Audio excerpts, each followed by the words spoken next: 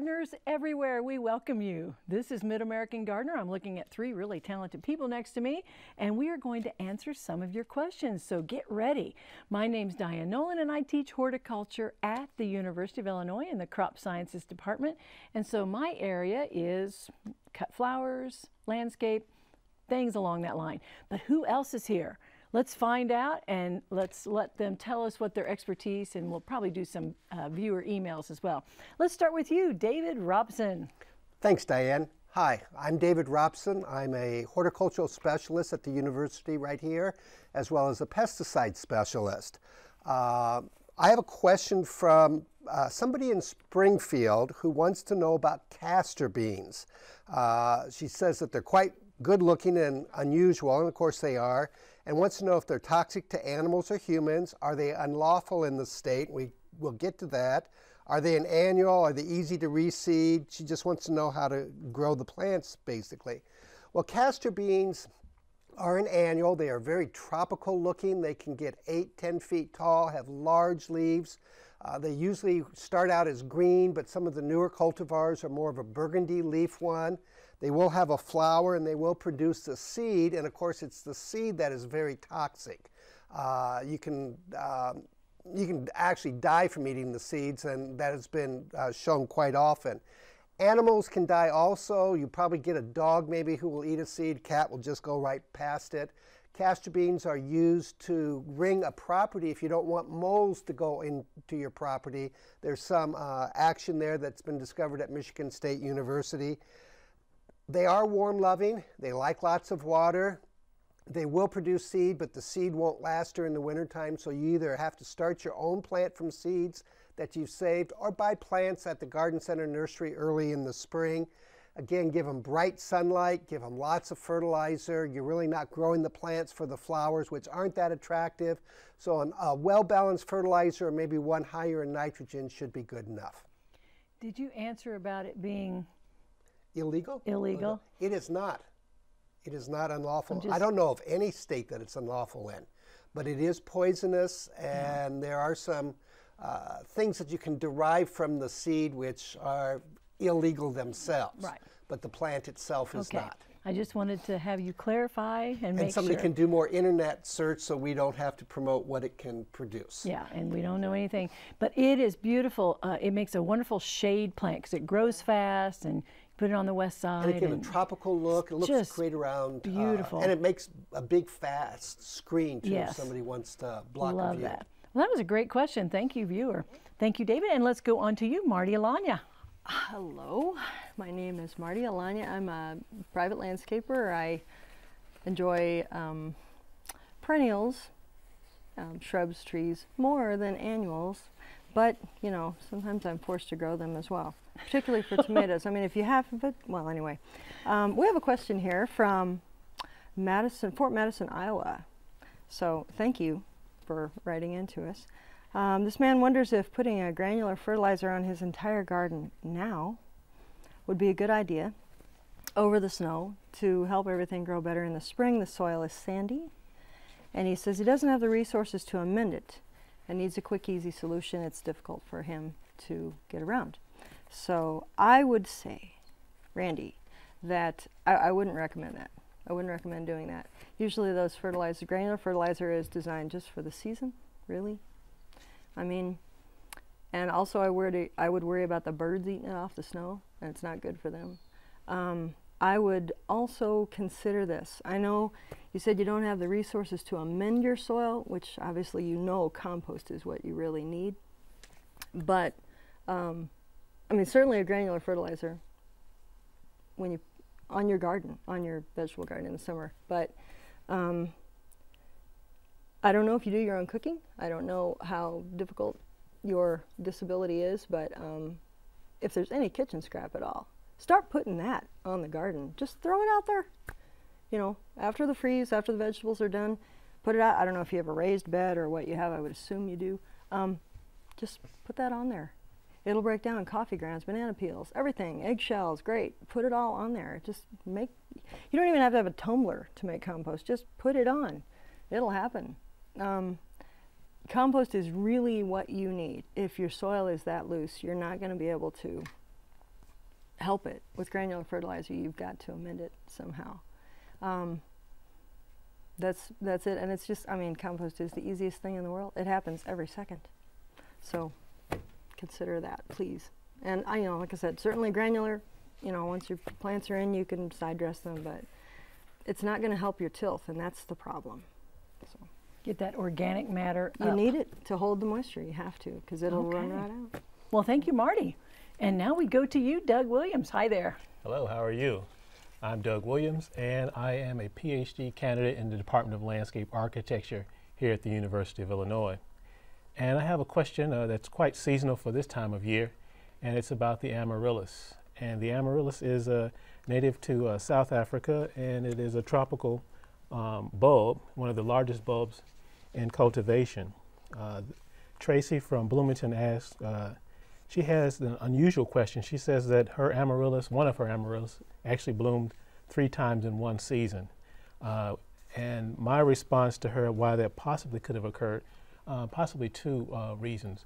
One is that it was either stressed, but more than likely with her planting it outside, there probably was a lot of organic matter, and she probably had superb growing conditions. And then by bringing it in with plenty of sunlight and other conditions, it was allowed to send up 3 stalks in one season. Typically, the bulb will flower once and have 4 trumpets, pretty much in 4 different directions that will come up. They're relatively large, usually in the warmer colors of reds and some white mixtures as well. This was George Washington Carver's favorite bulb, by the way. I just happened to know that fact, having worked on his birth site in Diamond, Missouri. So if you want to have your amaryllis bloom, you can still continue to fertilize them when they're indoors. I have some right now that are growing in rocks from a friend of mine who allowed me to have them when they couldn't place them into their new living location. So I've been blessed to have those. So if you have 3 blooms, that's great. Maybe you can take them to the show and get awards. If not, just enjoy those blooms and share them with us next time. They're doing something right. Must be. That was interesting about the amaryllis. That's the most I've learned about it. Very good. Right. Thank you, Doug. Well, say, we're going to go to a special Did You Know next.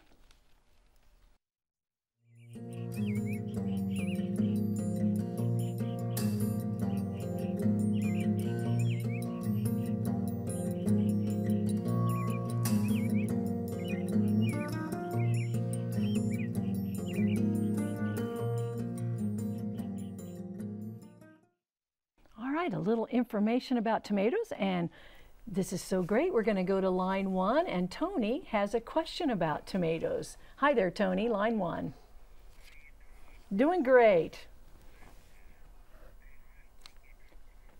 Tomatoes, and I grow about probably in the neighborhood of about 150 plants per year. I got a garden about 50 by 70, and they're spacing about 6 feet apart in cages. And you told us last week that it's not wise to put tomatoes back on tomatoes.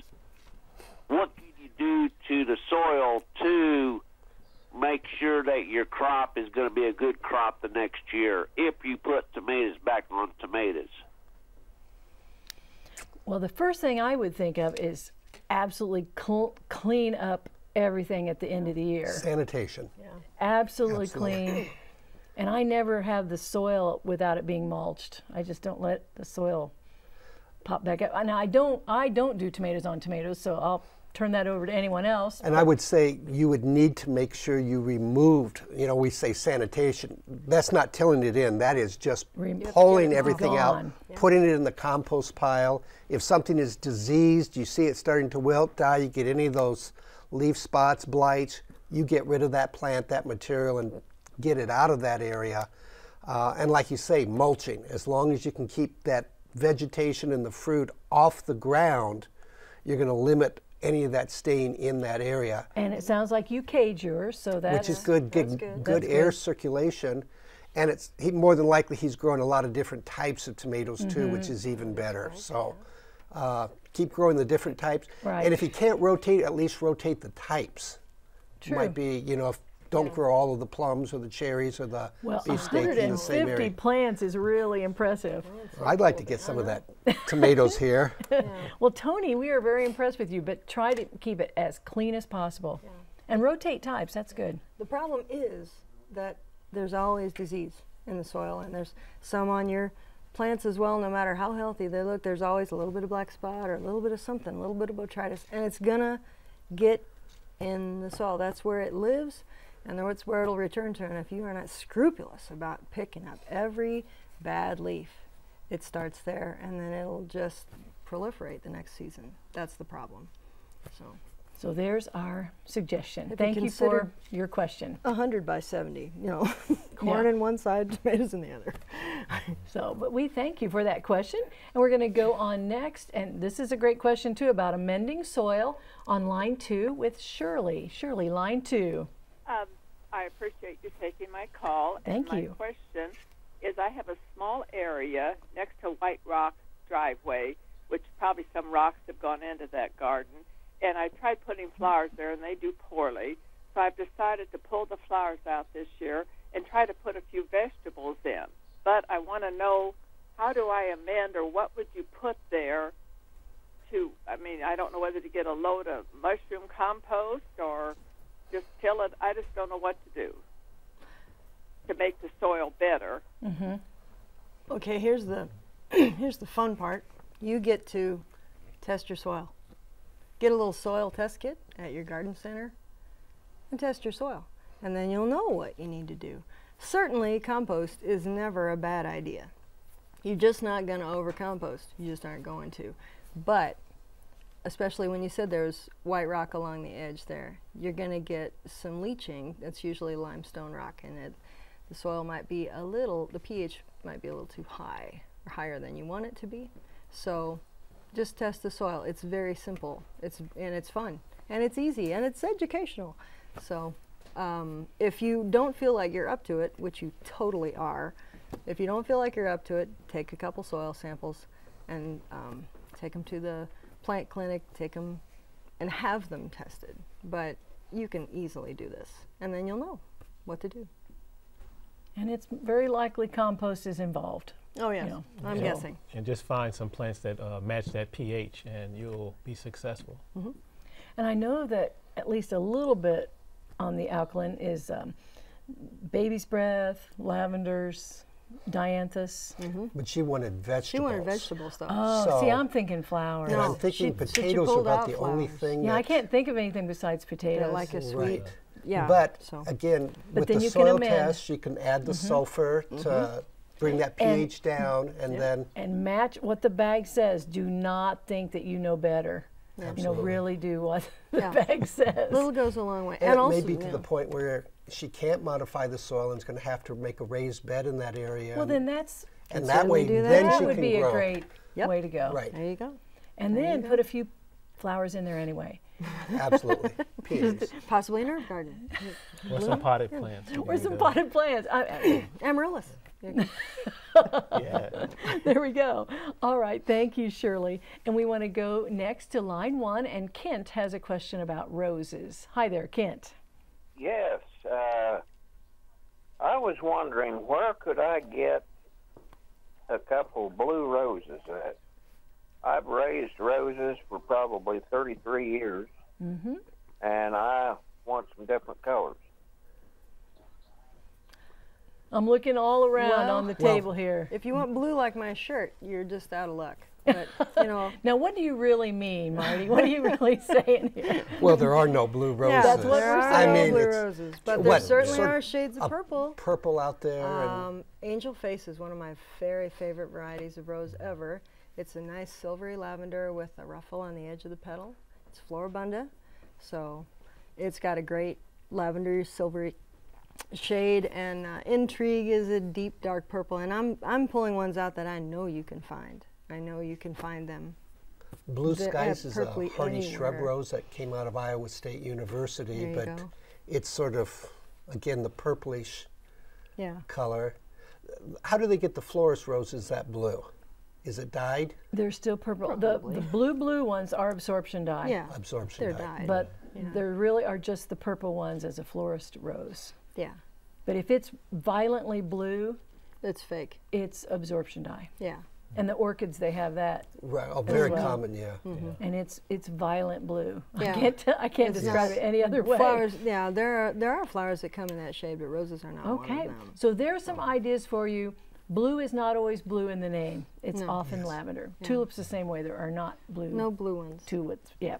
Okay. That's well, we're what going to squill go. is for. That's what That's what squill is for. It's blue. squill, and then hydrangeas And and gentians, yeah. and that's- iris. salvia. And salvia. Right. There's a There you lot of go. blue things. You just can't get them Not in every roses. single type of flower. Well, let's go back around and do some emails and some other viewer questions. So, David, we'll start with you. I have a question about garlic mustard, which is wow. a weed that you probably have seen maybe in your property. Anybody who has some wooded property is probably seen a lot of garlic mustard. They have 1.5 acres. They pulled 20 bags out of it. They have trout lilies and spring beauties coming up. I suspect that there's a lot of other things in there. They want to know if there's a nice way of getting rid of garlic mustard without harming the trout lilies and spring beauties. Well, garlic mustard is a biennial, and that's the first thing you need to know. The first year it'll produce a small rosette of leaves. The second year it produces the white flowers that are cross-shaped. It's relative to the other brassicas that we have in the vegetable gardens. And actually it was brought over to the United States as an herb in the early 1860s. And like the dandelion and the house sparrow, it just found a perfect way of just going all over the place. It would be great if deer ate it. Deer do not eat it. Deer do not like it because of the garlic taste of the leaves. And of course, they go after the other plants then. And so garlic mustard can only really be pulled out. If you keep pulling it out before it starts blooming, that'll help.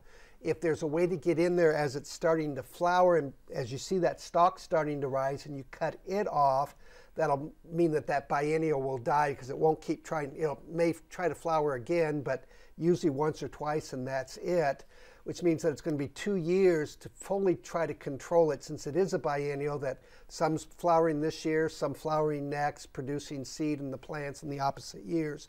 Just keep pulling and pulling, but realize also that animals can transport it, the wind can transport it. You may have 1.5 acres of woods, and if there's any other woods around it, it could be blown in. But it's one of those things that if you catch it when it's young stage, get it when it's first starting, and it looks kind of nice and pretty, and it's blooming in there, but it will take over. And it has some of that alleliopathic action that it actually will prevent other things from growing, like the spring beauties, the trout lilies, and the next thing you know, the only thing on the forest floor is the garlic mustard. I don't want to recommend any chemicals for it. Basically, since you have a lot of wildflowers in the area, they'll probably be blooming at the same time as this. I think it's going to be a lot of physical labor going out there after dinner, pull a bag next night, after dinner, pull a bag next night, after dinner. And again, some people eat the darn stuff. I think it tastes terrible, but you know, that's my feeling of beets too. Work on developing a taste for garlic mustard. I guess. Pay your children. Very good primer on garlic mustard. Thank you. No kidding. Now, Marty, what you got? Sandy didn't get all her bulbs planted in the fall. That never happens to any of us. I don't know what's wrong with Sandy. I'm laughing. I have found, I'm totally joking. I found tulips in the back of the refrigerator. I'm like, well, when are those? Anyway, she has them in the garage for the winter, which is good. If, you know, I assume it's unheated. Is there any way I can save them and plant them in the spring? You can, but you can also pot them up and give them a little cold treatment in the refrigerator for a couple of months and bring them back out and have them bloom in the pots. And then, after they bloom for you in the pots, then you can tip them over, let them die down, and plant them in the fall, and they'll bloom for you next spring. So you can double duty, or you can just hold them, just wait, but keep them someplace cool, not too dry. Sometimes Till they next will fall. deplete their reserves, and you'll be able to tell that. They won't be great, but you They'll be know, mushy. after they're in the ground another year, I mean, if you're not in a violent hurry, and it depends on what they are. She doesn't say what kind they are. Yeah. But certainly daffodils I wouldn't worry about. But tulips, yeah. So Okay. You can try both of those options. And what I find is if the minute you purchase them, you plant them, and you're much more likely to get them in the ground. Oh, With yeah. a good bulb auger that somebody gave you. Yes, with a good power planter, bulb auger. That's great. All right, thank you, Marty. They've ridden around in the car with me for a long time, too. And yeah, I totally get it, Sandy. All right. Well, Doug, what you got? What's your question? Well, I have for you. a real easy one. I was delighted to get it, and I was able to identify it. Plant ID, one of the callers sent in a image of a plant they wanted to identify, and I looked quickly at its catkins, or its flowering structures, as well as its undulating leaves with the impressed venation, and noticed that it must be a hazelnut or filbert. I don't know which particular species, but it has also the brilliant red fall color. It goes in nice combination with other plants that have a similar texture as well as fall color. I'm thinking of sumacs, viburnums, as well as oak leaf hydrangeas, things of that nature that have not only floral displays but also wonderful fall color and coarse and a beautiful texture. So that's what you have, is a hazelnut or filbert, and treat it as such. It's beautiful in the fall. It is nice. Wow. Oh, yeah, I love those. That is really pretty. Well, good. That's really fun to get to see some plant IDs. We like that, especially when we've got the plant ID specialist here. As long as you give us a good enough picture, it should work. Well, let's go to line 2 next, and Karen's got a question for us about mulches. Hi there, Karen. Hi.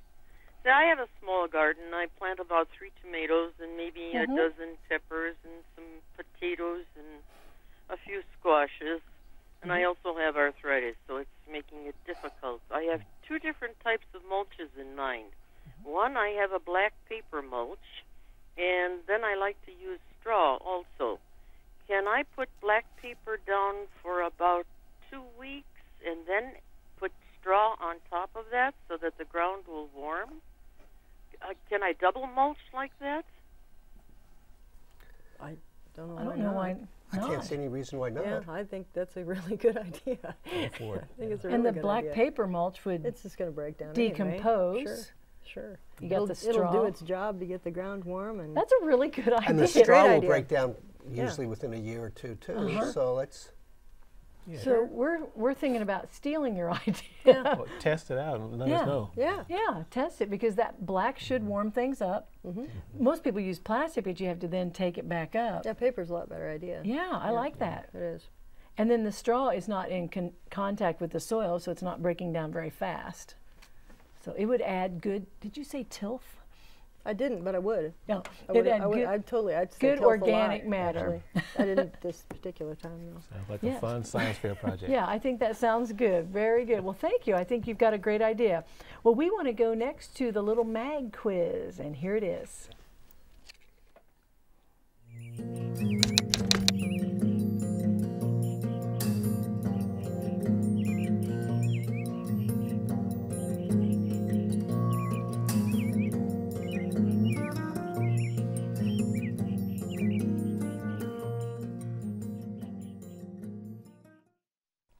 Well, while we're waiting for a phone line to come through, we're going to talk about what can we do right now to get ready for the garden or to do gardening things.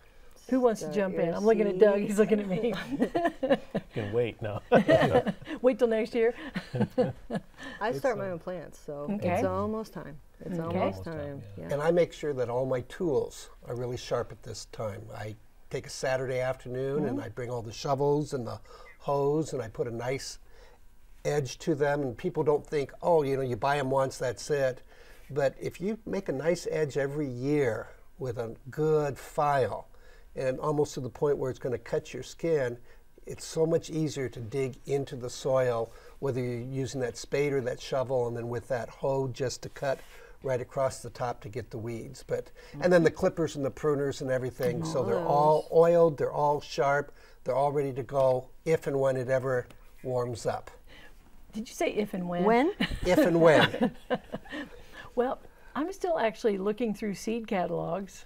That's a good Mine are idea, just yeah. starting to arrive. I don't. Yeah. We got a few picked out. I buy locally a lot, so I don't Yeah, get I a do whole lot of too. seed catalogs, but you know, Yeah. I so enjoy them. And purchasing locally is good because, well, I do try not to look at the seed carousels and all the but I You do can't like, help it. You can't help it. Oh, you can't can't. help it. Well, then I guess I would say you need to plan before you start looking too. And that's something that a lot of people don't do. I've That's been true. planning, and that's a good time during some of these football games that we had earlier on. And during Isn't the that what you- basketball games now, it's Yeah, we could no do other reason. but not during, you know, Yes. special events, but yes, during some of those seasons. Well, thank you folks for watching. It's always fun to talk about plants. And I want to thank you folks for being here and all your expertise. We hope that you plan to get out and garden. And when it gets nice, get out there and have a great week gardening. We'll see you next time. Goodbye.